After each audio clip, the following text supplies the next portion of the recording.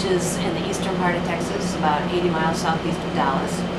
And when I was 5, my family moved to Minneapolis, Minnesota, which was a very, very cool place to grow up. And I started playing the trumpet when I was in the 4th grade there, second half of 4th grade.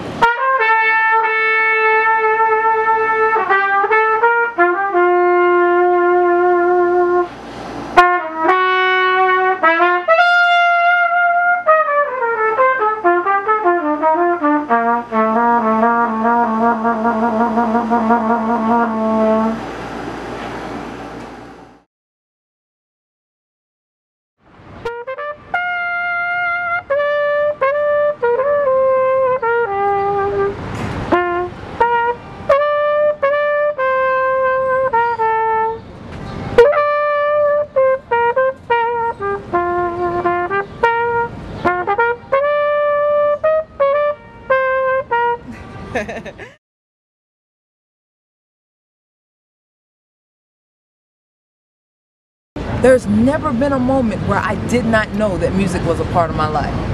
You know, like I grew up in a small town in Virginia, a small country town, and it was real, you know, real homey. Everybody knew everybody. It was really tight-knit, and there definitely was a big advantage because that whole support factor was authentic. It was that whole thing of, you know, yeah, baby, keep on playing, and especially being exposed into the church dynamic of it. You know, my grandmother was always volunteering my services, and everybody was always encouraging me, oh yeah, let her play, let her sing, let her do, you know, and you know, that was a really big thing, and it helped really ground an individual, especially as a child anyway, where you're learning all those skills and you're learning to feel comfortable in something. Music is a part of who I am, you know, and then I tell people, you know, the trumpet, it made my life make sense. You know, when I started playing trumpet when I was about 9 years old.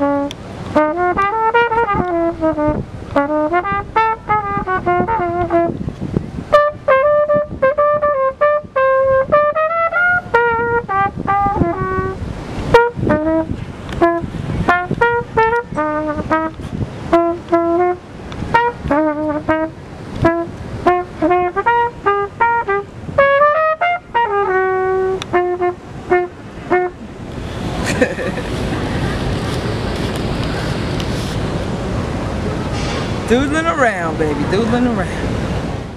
I'm sure I've gotten things because I'm female, and I'm sure I've not gotten things because I'm female.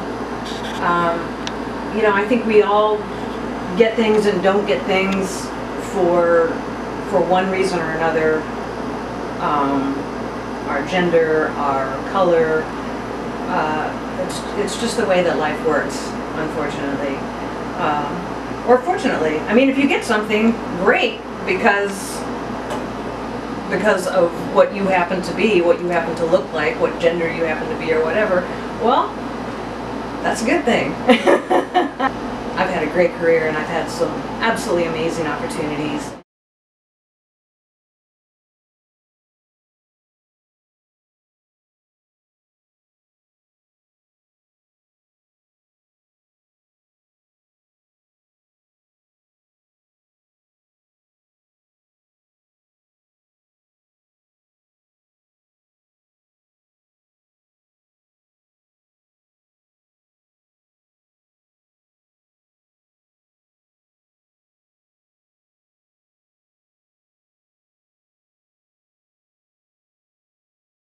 I heard this conversation going on, and I don't know, I just always wanted to do something like this because I thought it would just be so outrageous. So I go up to the guy, and I said, may I? And I held my hand out for his trumpet. I said, may I? And he looked at me really weird, and he sort of handed me the trumpet.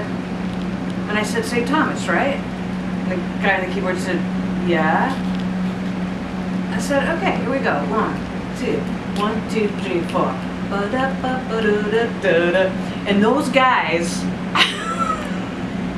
freaked out so bad, it was hysterical.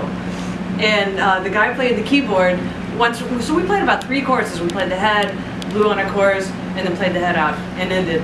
And when it was over, the keyboard player was laughing so hard. The trumpet player, I think, he didn't know what to think. He just stood there, kind of, didn't say a word, kind of looked at me like I was an alien. The keyboard player, he looked up and around, and he said, "There's cameras, right? We're on some show, right? There's cameras, right?" I said, "No, there's no cameras." And he looked up and he said, "God, did you send her?"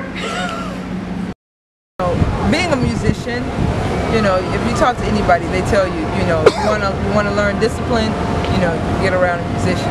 And I mean, that can go for anybody who is doing something of substance. But, you know, being a musician, I like to think that I had a pretty good, you know, routine. But becoming a mother just fortified that and definitely intensified that. And it makes me definitely conscious that every single second is so valuable, you know? I want her to understand that she can explore creativity, and I want her to understand that I'm a part of her, which means that what's important to me is important to her, what's important to her is important to me. So she's very much a part of my music, she's very much a part of my daily routine. In the womb I was playing, so I'll wake up and I'll do my long tones.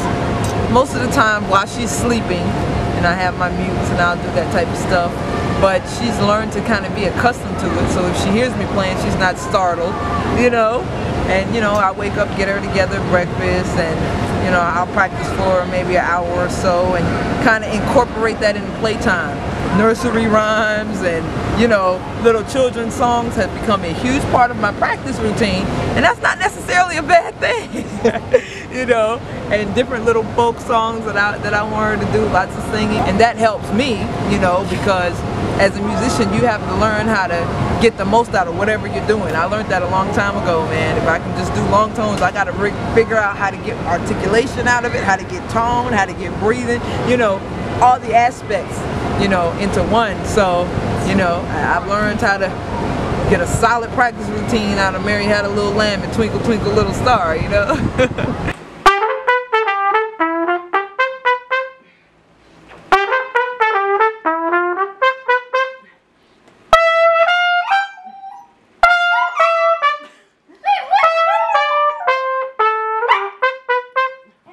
That's life in my house. The singing dog. You gonna sing again? Right, Rubes?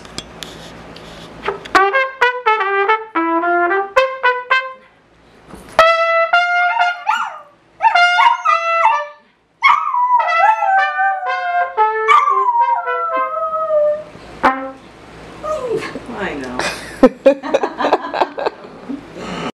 Elise, baby, baby, baby, baby, baby, baby, baby, baby, baby, baby, baby.